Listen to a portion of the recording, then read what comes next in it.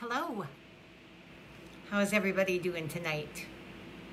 My name is Pastor Susan Cousineau, and it is July 7th, and I am so excited to be coming to you tonight. I have a very special message that I believe is from the Lord for you, and I also believe it's going to give you some great hope and some help and some clarity, actually, about what God is doing in this hour, what He's calling us to do, and also what in the world is happening.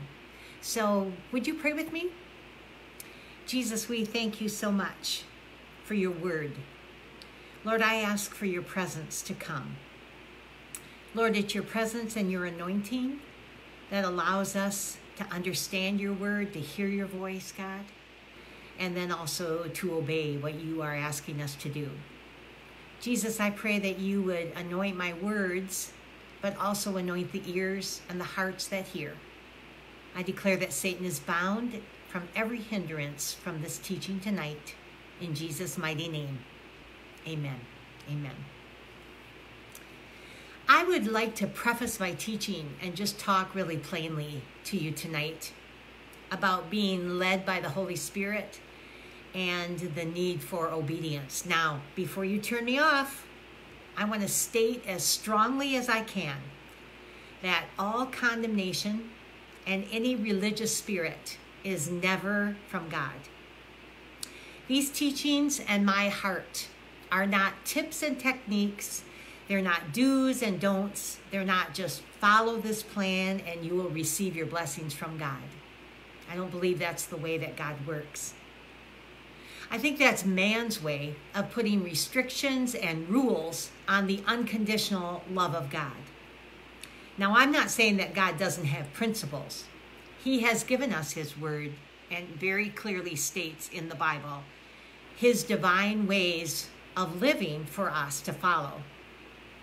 If we adhere to those, if we listen and obey, that leads us to the blessings that God desires to give us. It's the same way that parents work with their children, right? Now, when you hear something that God is calling you to do, or you look around, I mean, some personalities like mine, it's like, I want to do everything perfectly. I just need to do everything and make sure I do it right. And then others of you are on the opposite spectrum that says, it doesn't really matter what I do or don't do because God loves me unreservedly. Well, this is definitely a true statement, that God does love us fully, unconditionally, and always. But there are plans and purposes he created us for, and listening to his voice, the Holy Spirit within us, and choosing to follow him and obey leads us to the fullness of our life in Christ, and also the abundant life that Jesus died to give us. Said he came to give us life and give it to us more abundantly. The other thing I want to remind us tonight is our lives are not just about us. You were created to love God and to love people.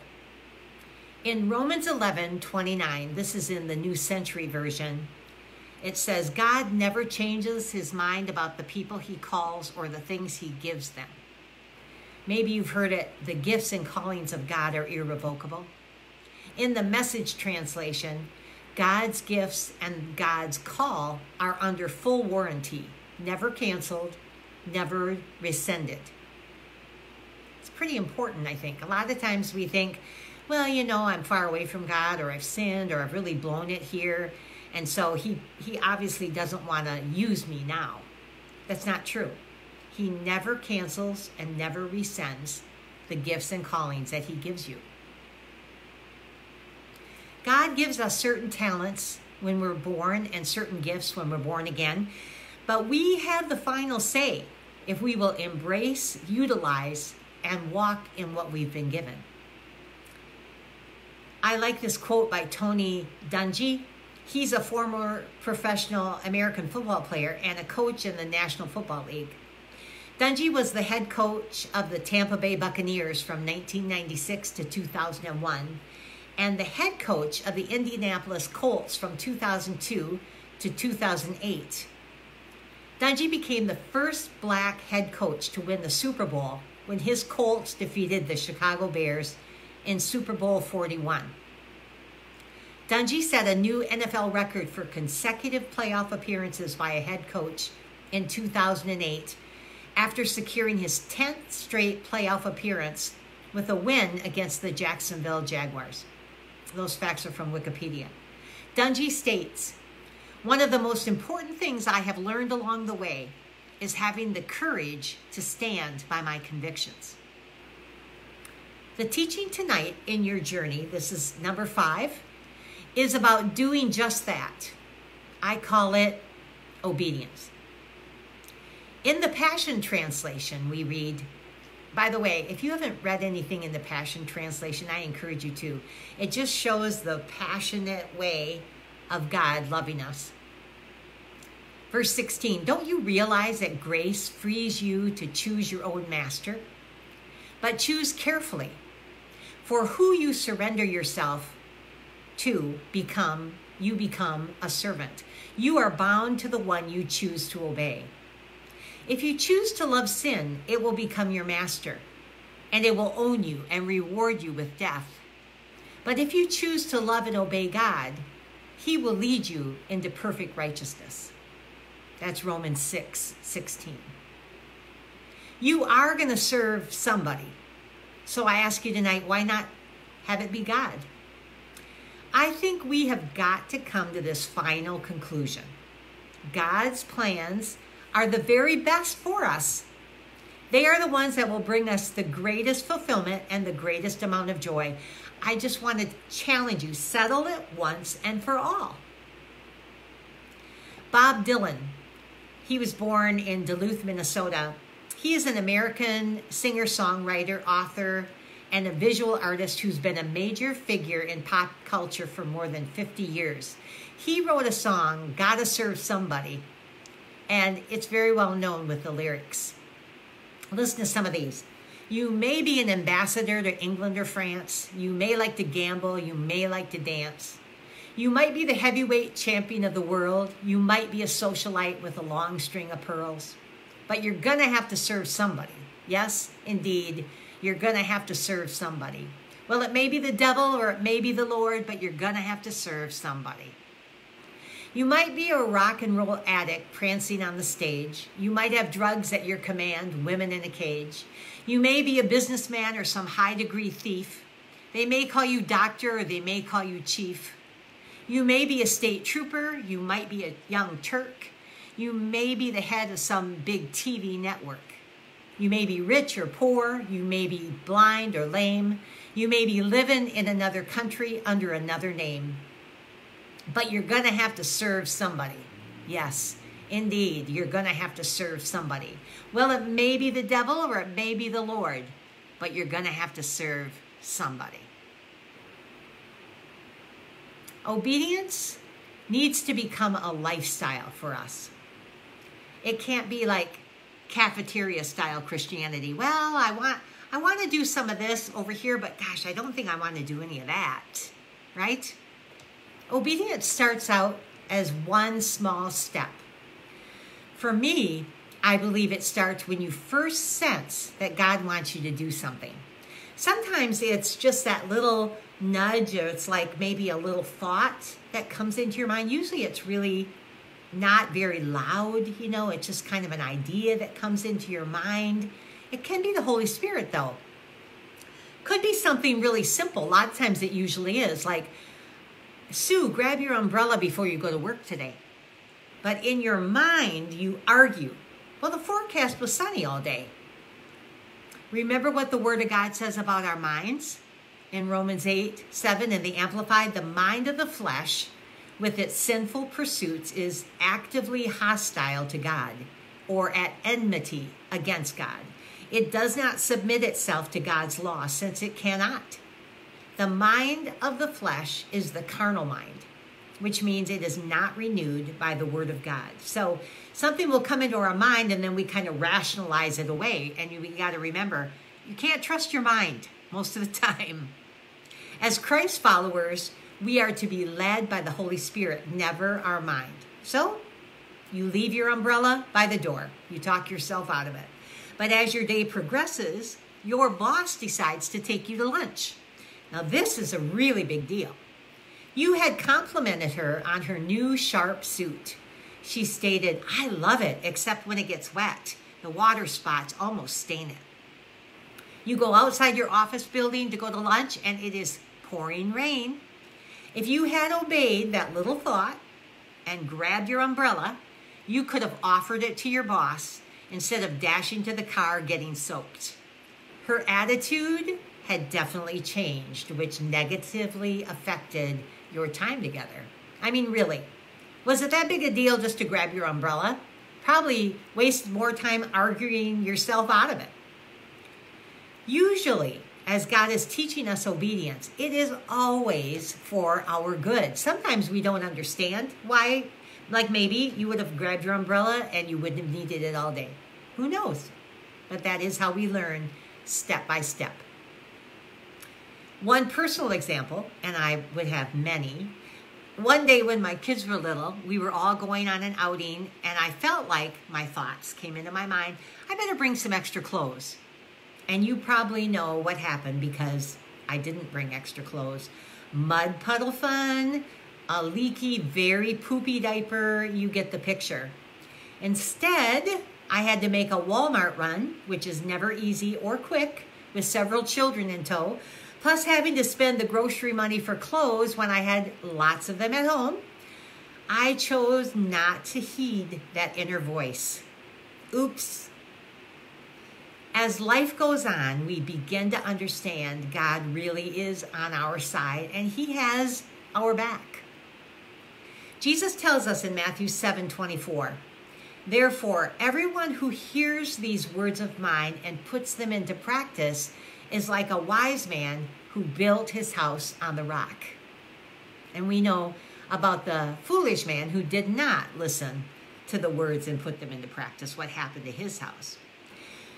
Let me ask you, when you hear the word of God preached, or you read your Bible or a devotional, you see a cool Facebook post about God or a song on K-Love, do you let those just be, oh, nice words? Or you think, gosh, that's kind of a cool message, and you just kind of go about your day? Or do you try and act on or put into practice the message of those words? Jesus said when we apply what we have heard in our life, in our everyday way of life, our daily walk, we add stability. Just like building a house, it goes one block at a time, then one board at a time, step by step. Question: does obedience always look like we win? No, it definitely does not. When the nation of Israel entered the promised land at God's direction, they had to face strong enemy opposition. I don't think God ever keeps our lives free from trouble and conflict. If He did, we wouldn't have any reason to depend on Him, right? He allows enough difficulty to keep us turned toward Him and tuned in to His voice. If I felt God telling me to do something and I obeyed, if there were problems or opposition in the midst of that obedience, especially when I first started walking with God, I think, oh, I must have blown it. I must have made a mistake. I must not have heard God right. It was really difficult for me until I was taught and learned that obedience and our life as a Christ follower is always opposed. God has a plan for your life, but so does Satan. In Jeremiah 29:11, we know this familiar scripture, "For I know the plans I have for you, declares the Lord, plans to prosper you and not to harm you, plans to give you a hope and a future." But Satan's plan, in Ephesians 6:11, it says, "Put on the full armor of God so that you can make your stand against the devil's schemes." Another word for schemes are strategies or wiles. And the word translated wiles means with a road. God has a plan, but Satan also has a plan. So which one would you rather follow? I think there's really only two roads, you know. We think, well, I'm quite not ready to go God's way yet, but gosh, I really don't want to go Satan's way. So I'm just going to kind of go my own way. You know, the old song, I did it my way. There's really only two ways, though, really. Another question. Does obedience sometimes seem illogical or even maybe crazy? Let me give you some examples of crazy. In the first book of the Bible, in Genesis, we hear about Noah. Noah was a righteous person who followed God and obeyed him in a world where everybody else was being disobedient. Noah was able to stand for righteousness in the midst of a wicked and corrupt culture. Now, try to put yourself in Noah's place or in Mrs. Noah's place. How do you think you would feel being married to someone who was building a boat the size of 1.5 football fields? Would you be thrilled to know that your husband stood for righteousness and obedience, or would you wish he just sort of fit in and was kind of normal? I cannot imagine the type of opposition and the brunt of every joke all the while he was building that boat. But you know what? Noah determined to obey God. He heard God and he was determined to obey. And we don't know if God cheered him on every day or if he just heard it one time and then it took him years and years to finish his project. But no matter what hostility he received, he refused to blend in with the world's systems. Hebrews 11:7 in the Passion Translation says, faith opened Noah's heart to receive revelation and warnings from God about what was coming, even things that had never been seen. But he stepped out in reverent obedience to God and built an ark that would save him and his family. By his faith, the world was condemned, but Noah received God's gift of righteousness that comes by believing or obeying. How about when Jesus' disciples asked him, what would the world be like before he returns? And this is his answer in Matthew 24. Concerning that day and exact hour, no one knows when it will arrive, not even the angels of heaven. Only the Father knows. For it will be exactly like it was in the days of Noah, when the Son of Man appears. Before the flood, people lived in their lives, eating, drinking, marrying, having children. They did not realize that the end was near until Noah entered the ark, and then suddenly the flood came and took them all away in judgment. It will happen the same way when the Son of Man appears. These are interesting days we're living in, isn't it? Your assignments from God, which of course require your obedience, may save the lives of many other people, and you may never know the full consequences or results of your obedience or your disobedience. How about Joshua and the battle against the hostile enemy city of Jericho? In the book of Joshua, it opens with the children of Israel standing at the Jordan River for the second time in 40 years. Remember the first time they came up to the promised land? Moses had led them out of their bondage to the land promised to them by God. But when they saw the giants and the problems, they chose to turn and walk away. They saw the beautiful fruits, the great abundance of food and water, but they refused to obey, and they wound up wandering in the desert for 40 years. Joshua was now their leader, and their first battle was against the city of Jericho, which had high walls protecting it. Joshua received the plan of attack. I'm sure it must have sounded crazy to him. The way to fight was to send the soldiers of Israel marching around Jericho one time a day for the next 6 days. The priests were to go behind the soldiers, blowing 7 trumpets of ram's horns before the Ark of the Covenant. Then on the 7th day, the Israelites were to go around the city 7 times while the priests blew their trumpets. At the completion of this, they were to make a long, loud blast with their trumpets, and all the people were to shout as loud as they could. Now, this was a pretty crazy battle plan. But what were the results of their obedience? The huge, high city walls fell down flat. The soldiers went in and destroyed their enemies. And again, they only took what God told them to take in the spoils. And this was the beginning of a totally new way of life for the people of God.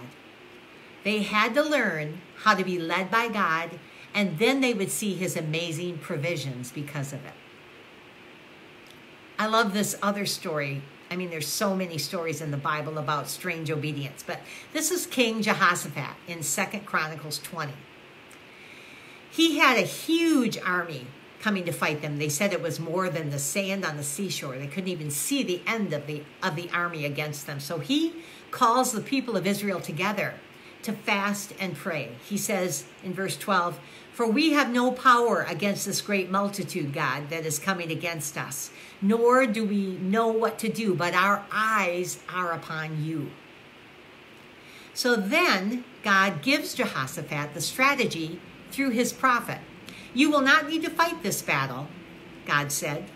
"Position yourselves, stand still, and see the salvation of the Lord who is with you, O Judah and Jerusalem." Verse 20, "Believe in the Lord your God, and you shall be established. Believe his prophets, and you shall prosper." And when he had consulted with the people, he appointed those who should sing to the Lord. Yep, sing. And who should praise the beauty of holiness. And they went out before the army, and they were saying and singing, "Praise the Lord, for his mercy endures forever." Now, if I was a singer, and I was one of those going out with no weapons and facing a huge army, I think I would be a bit intimidated and pretty darn scared. But I guess that's how we build our faith, right? Verse 22, "Now when they began to sing and to praise, the Lord set ambushes against the people of Ammon, Moab, and Mount Seir, who had come against Judah, and they were defeated." Amazing. They never had to fight. They just praised. In the New Testament, in Luke 5, the disciples who were fishermen by trade, in other words, they knew their stuff. They had fished all night and caught nothing. Jesus had just finished up his teaching, and he said to Simon, "Launch out into the deep and let your nets down for a catch." Simon answered and said to him, "Master, we have toiled all night and caught nothing. Nevertheless, at your word," I think that's a key phrase, "I will let down the net." And when they had done this, they caught a great number of fish, and their net was breaking. So they signaled to their partners in the other boat to come and help them. And they came and filled both the boats so that they began to sink. Why did God ask them and many others, and also ask us, to do these unusual acts of obedience? I think it's to get us out of our head, for one thing, and to keep us from trying to figure it all out. And also, God gets the credit, and we do never boast of our abilities. In 1 Samuel 15:22, the people of Israel asked God for a king, so they could be like all the other nations around them. This greatly grieved God and also the current prophet and judge, Samuel. This meant that the people wanted a king to rule them instead of God. Israel's great distinction was that they were not like any of the other nations. Saul, from the tribe of Benjamin, which was the smallest of the tribes of Israel, was chosen to be king. So Samuel said, what happened though is that Saul, even though he at first started out to be very humble, he disobeyed God. God had given him a specific assignment through the prophet Samuel, and he partially obeyed. And so this is what God said then to King Saul through Samuel. Has the Lord as great delight in burnt offerings and sacrifices as in obeying the voice of the Lord? Behold, to obey is better than sacrifice, and to heed than the fat of rams. For rebellion is as the sin of witchcraft, and stubbornness is as iniquity and idolatry. Because you have rejected the word of the Lord, he has also rejected you from being king. Wow. Disobedience here is called rebellion, and in the same category as witchcraft.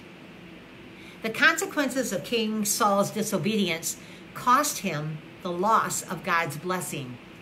He failed to establish a lasting empire, and he and his sons both died in battle against Israel's armies. God desires our complete obedience, not just partial. We can do a lot of religious activities or even goodwill or humanitarian things. And I'm not saying that these are bad things, and they might be what God's calling you to do. But if it is not exactly what God wants you to do, it's just going to take up your time, and it's not going to bear fruit for the kingdom of God. Me personally, I used to look around and think every opportunity, every idea that presented itself to me, that's what I needed to do, or that's what I should do. And you know, should can be a dirty word. This resulted in my exhaustion and much frustration almost every time. I have partially learned, still learning of course, that I only have to do the things that God calls me or tells me to do, nothing else. It gives me a lot more freedom. I don't have to look at every single need and meet every single one of them around me. Nations that have a king ruling over them, even in this day, they are very different, like America, which is a democracy. When the monarch or the ruler makes a law or a decision, maybe it's legislative, judicial, or an executive decision, the people need to obey, and they know that they cannot come against the authority of the king. But in our democracy, which is a type of governance run by the people or directly or indirectly run by the people, it's based on equality and freedom. But basically, what the king says goes. It requires and he demands compliance. I really think that's why many of us as American Christians struggle with the kingdom of God. We don't understand that Jesus is the king. We don't understand that what he says to us is non-negotiable. I mean, really, is obedience something that we can choose to do or not do? Well, it is, but there are consequences. Obedience is not always easy. It can be very challenging, especially when we feel tempted to believe that we stand to lose more than we might gain. Thoughts might go through our minds like, will obeying God cost me more than disobeying him? Can I experience greater happiness by committing this sin than I would be by obeying God? What will other people think? How will this affect my time right now? Could I do this later? Or if I put it off, maybe God will find somebody else to do it. I'm sure somebody else is more qualified than me. In Deuteronomy 26, 16 through 18, God calls his people a special people, a chosen people. In 16, this day the Lord your God commands you to observe these statutes and judgments. Therefore, you shall be careful to observe them with all your heart and with all your soul. Today you have proclaimed the Lord to be your God, and that you will walk in his ways and keep his statutes, his commandments, and his judgments, and that you will obey his voice. Also today, the Lord has proclaimed you to be his special people, just as he promised you, that you should keep all of his commandments. Today is your day. The definition of obey is to listen, to hear with the intention of compliance. And I'm going to give you an acronym of obey. O does stand for obedience. In John 14:15, Jesus said, if you love me, keep my commandments. And in John 15:14, Jesus said, you show that you are my intimate friends when you obey all that I command you. I mean, really, think about how God has hand-chosen us to be his specific children of God. It's really incredible when you think about it. Luke 6:46, why do you keep calling me Lord, Lord, when you don't do what I say? B in the word obey stand for blessings. So Did you answer the question, is obedience optional?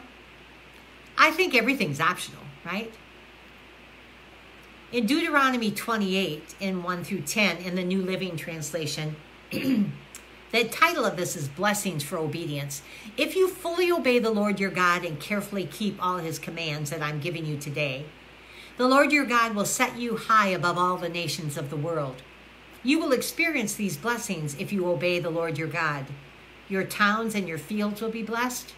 Your children and your crops will be blessed. The offspring of your herds and flocks will be blessed. Your fruit baskets and breadboards will be blessed. Wherever you go and whatever you do, you will be blessed. The Lord will conquer your enemies when they attack you. They will attack you from one direction, but they will scatter you in 7. The Lord will guarantee a blessing on everything you do and will fill your storehouses with grain. The Lord your God will bless you in the land he is giving you.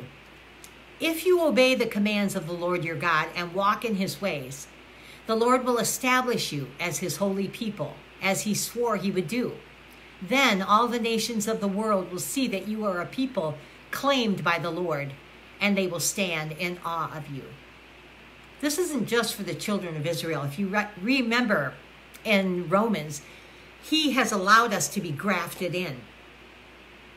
And so we are also a part of the church in general, his chosen, called out ones.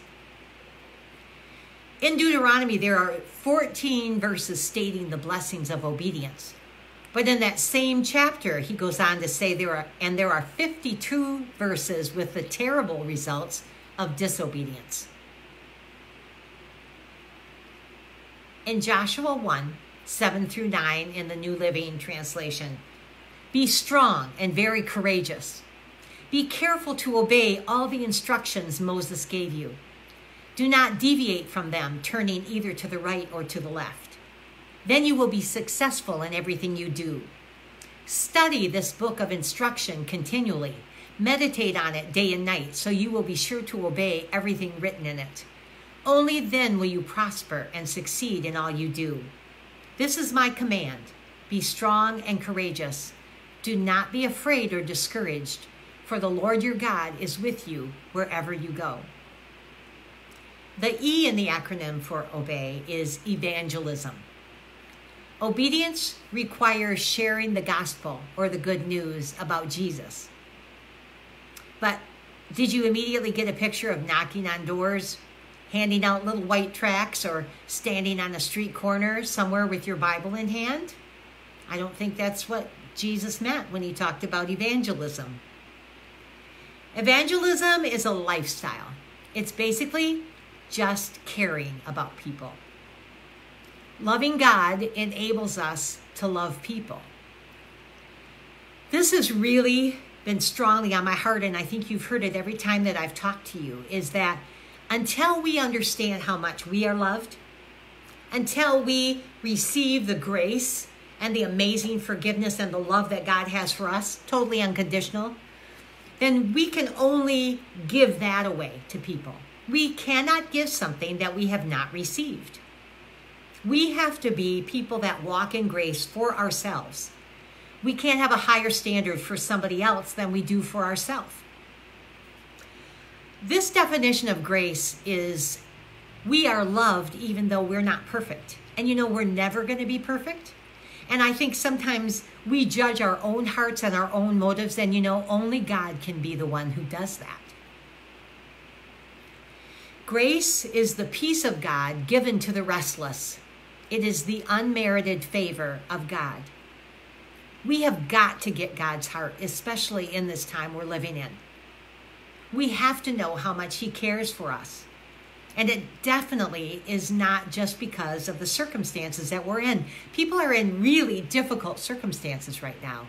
And at the end of our life, or even at the end of the day, the only thing that really matters is how much did we love?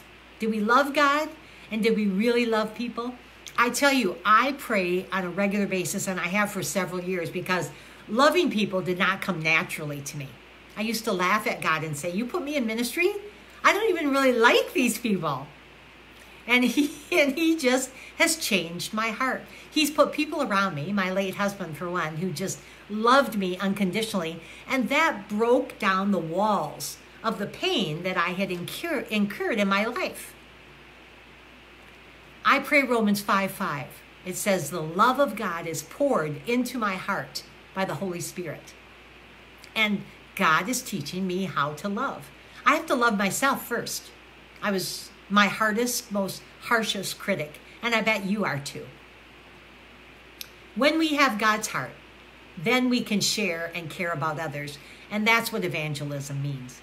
That's like when you go to Aldi, maybe you give somebody your cart, or they forgot their quarter, right?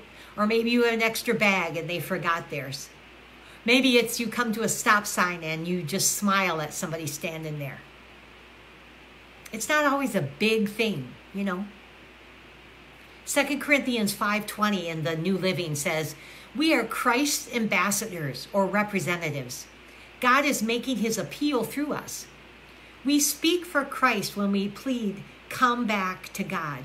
In the Passion Translation, it says, we are ambassadors of the Anointed One who carry the message of Christ to the world, as though God were tenderly pleading with them directly through our lips. So we tenderly plead with you on Christ's behalf. Turn back to God and be reconciled to him. We know that Jesus is the answer for every question and for every need. We know that it's been religion and Satan and our unrenewed minds that have beat people over the head and ourselves with condemnation, with do this, do that, don't do this, don't do that. And that is not God's way of evangelizing. When we understand that he includes us, that he thinks about us more in one day than all the sand on all the seashores in the entire world, when we know that he rejoices over us with singing, that is when our hearts begin to change. And that's when we can look at other people differently. I ask you, why don't you say to God, show me how you see me, God? And I think you're going to see that he smiles at you. We may never get an assignment from God. We may never get one like the fisherman or Jehoshaphat or Joshua or Noah. We might not get anything like that. We may never be like Mother Teresa or John the Baptist. It could be that we just show consideration and kindness to the people in our lives.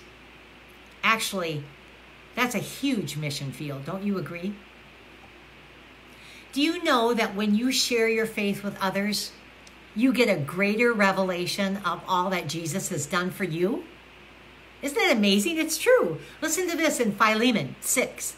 I pray that you may be active in sharing your faith so that you will have a full understanding of every good thing we have in Christ. And in the New Living Translation, Philemon 6 says, and I am praying that you will put into action the generosity that comes from your faith as you understand and experience all the good things you have in Christ. The more we receive, the more we understand how blessed we are. Then that is what we can give to others. And that gives us a greater understanding of our position. We're seated in the heavenly realms, and we have already gotten everything given to us that pertains to life and godliness. Sometimes sharing our faith is not with words at all. It's maybe our resources. It might be just showing love in action. And I think people many times have really thrown the baby out with the bath. You know, they've thrown out Jesus because of the religiosity and traditions and legalism of the church. And that is not God. The Y for the acronym OBEY stands for obedience or yielding our life. 1 Corinthians 6 says, do you not know that your body is the temple, the very sanctuary of the Holy Spirit who lives within you, whom you have received as a gift from God? You are not your own. You were bought with a price, purchased with the preciousness and paid for, made his own. You were bought with the amazing price of the blood of Jesus Christ. So your life is no longer your own to live it any way that you want. And I would say there is a cost to being a follower of Jesus Christ. In Luke 9:23 through 25, and I think this should be Christianity 101 myself. Then Jesus said to the crowd, "If any of you wants to be my follower, you must give up your own way. Take up your cross daily, and follow me. If you try and hang on to your life, you will lose it. But if you give up your life for my sake, you will save it. And what do you benefit if you gain the whole world but are yourself lost or destroyed?" People of true faith have always grown into the willingness to subordinate their self-will to God's will. Jesus is always our example of radical obedience. He was a radical guy, wasn't he? I mean, I think about sometimes we look at Jesus and then we try and make a tradition about what he did. Remember the time when he spit in the mud and spit in the dirt and made mud, and then he rubbed the mud into the blind guy's eyes? I was thinking, that somebody probably wanted to start a church with, this is the way that we do healing. We do it the same way Jesus did. We spit in the mud, and if you need healing, that's what we're going to do for you. It's crazy, isn't it? Really, when you think about it. Listen to this. Jesus is described in Hebrews 5:8 through 9. Even though Jesus was God's son, he learned obedience from what he suffered. Wow. In this way, God qualified him as a perfect high priest, and he became the source of eternal salvation for all those who obey him. In John 12:27 and 28, Jesus says, "Now my soul is deeply troubled. Should I pray, 'Father, save me from this hour?' But this is the very reason that I came. Father, bring glory to your name." God has created your life with talents, and he's given you gifts and abilities to bring glory to God. It's amazing when you think about it. Christianity is not a religion. It's a lifestyle. It's a following of the one true God, Jesus Christ. He is our best friend, and he makes our life an adventure. To think about that, he has already prepared good works for you to walk in. It's like, who wants to just be bored with life? It used to be, you get through high school, then maybe you went to the army, or you went to college, or you learned a trade, and then you bought a house, and you had 2.5 children, and you had a 2-car garage. What is so exciting about that? It is an adventure. It is an amazing way to serve God. But it requires us to hear his voice and then step out in obedience. And the baby steps will lead to greater ability to obey. So here's the thing. If we have disobeyed, if we've gotten way far away from God, how do we get reestablished to him again? I would say, first of all, recognize that disobedience is not optional, and it is sin. Obedience. It's not optional. If Jesus is Lord of our life, if he is the King, then we need to do what he says. And we need to trust that it is the very best for us and for many others. Sin separates us from God, and that's why God hates it. God is not just a permissive parent. God is holy. So repentance is something that we need to do on a regular basis because we drift away. We make mistakes. So repentance, or turning around, restores God's presence to our lives. That is one thing that separates us from all the other people in the world, is the presence of God that's with us. And you can tell somebody who loves Jesus, it's almost like, gosh, I kind of want to hang around them, right? And I'm sure you have people that are drawn to you as well. They may not even know what it is. It's the presence of God, and that's what they are thirsty for. If we are far away from God, it's not because God moved. It's because we did.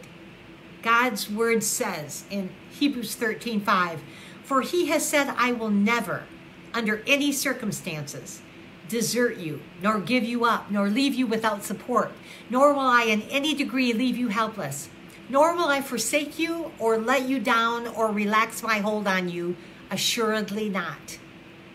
God is never going to lose his grip on us. He never goes away from us. He always loves us, and he always will. In Joshua 1, 7 through 9 in the New Living, he says, be strong and very courageous. I think this is a word for us again. Be careful to obey all the instructions Moses gave you. Do not deviate from them, turning either to the right or to the left. Then you will be successful in everything you do. Study the book of instruction, meditate on it, obey everything written in it, then you will prosper. This is my command. Be strong and courageous. Do not be afraid or discouraged, for the Lord your God is with you wherever you go. Deuteronomy 30:11. For this commandment which I command you today is not too mysterious for you, nor is it far off. In verse 19, I call heaven and earth as witnesses to you today, that I have set before you life and death, blessing and cursing. And then he gives us a hint, right? Therefore, choose life, that both you and your descendants may live, that you may love the Lord your God, that you may obey his voice, and that you may cling to him, for he is your life and your length of days. You know, your obedience today could affect your family, people that haven't even been born yet. You have no idea. And you may never understand why God asked you to do some random thing or maybe some huge thing.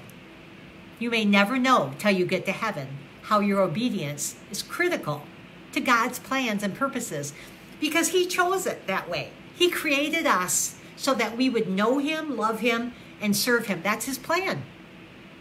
He could just, he's so powerful, right? He's God.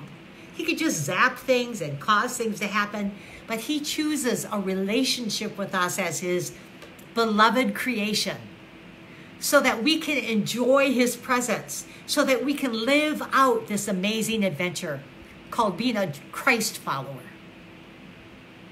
So my recommendations of things that I have learned is trust God with your life and everything that concerns you. Put it all in his hands. Wait on the Lord for an answer to your problem or situation.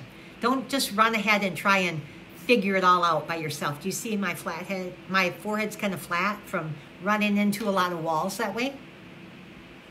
Meditate on God's word. That is, think about something that God has said to you in his word. You know how the word will jump out at you, or a song, lyrics or something? Then just mull it over in your mind over and over. That's what meditation is. It's not this real weird thing where we have to go into our closet or, lock our kids away for a while. It's just mulling over and over in our mind. What does God say? That's saturating your mind with the word of God so you get his viewpoint. And then when temptation comes, you listen to that internal voice and you get that check in your spirit.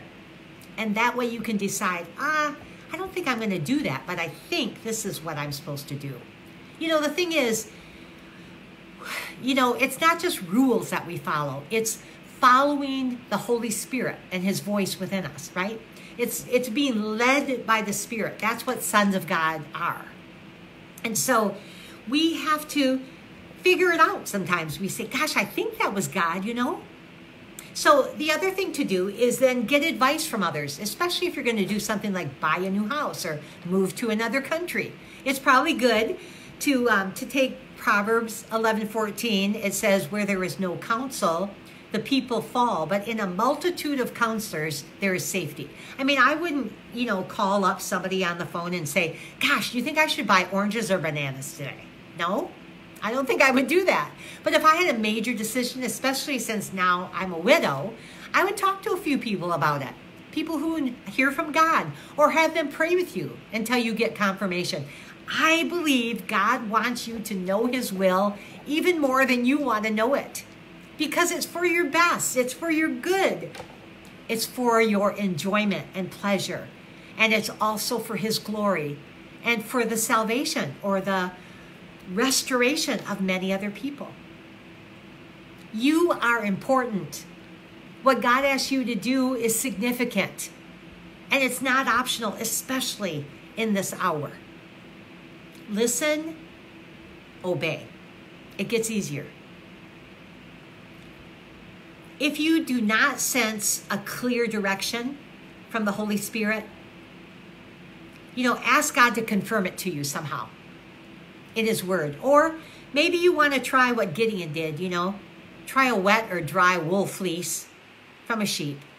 Maybe that would work. But God will never contradict His Word. I just sense the incredible love that God has for us as His children in this hour. We know that we're in the final days. We don't know how close we are, but we're closer than we were yesterday, right? And to think that God has chosen you and handpicked you to be in this time of history with specific things for you to do. It's not even an accident where you live or where you go to the store, where you get gas. All of those things are a part of His plan, and they influence the people that you are around. It's amazing. I want to pray for you now. And I want you just to, in your heart, clear out any junk that's in there. Oh gosh, I haven't obeyed. I've been far away. Maybe I've disobeyed. God isn't up there surprised, right? He's not up there wringing His hands, all worried that you're not gonna be okay. You're gonna be okay. So why don't we start with this prayer together? Jesus, I ask that you would forgive me. Forgive us, Lord, for the times when we have walked away from you, when we either felt like it wasn't the right thing to do, or it didn't really matter, or maybe it was deliberate disobedience. God, forgive us. Cleanse our hearts, Lord. I ask, God, that you would pour your love into our hearts, because so many of us have wounded hearts, Jesus. Broken hearts. People that have hurt us, and usually it's the people closest to us who have hurt us the most. Lord, the circumstances around us are scary. We don't understand exactly what's happening. I believe there's an increase of pressure because Satan knows that his time is short. But Lord, help us to be raised up above our circumstances. Help us to get back to hearing your voice clearly. Even the baby steps of grabbing an umbrella or extra clothes as we run out the door. Lord, help us to understand that we walk with you, but you are leading us. You are our guide. You are our protector, our provider, and you certainly are our comforter. I pray you would hedge us in by the power of your Holy Spirit. I pray, Lord, your angels would be loose to minister to every single heir of salvation. And I pray, Lord, that you would put it within our mind and within our heart that we are needed desperately in this hour, and that you have specific assignments for us to do. Help us, Lord, to obey you. In Jesus' mighty name, amen. Amen. You are so loved by God, and you have incredible things that nobody else can do. Thank you so much for joining me tonight. I wanted to remind you that my other teachings are all on my Facebook page, and the handouts are all available on my website, which is thewisewarrior.org. Thanks so much.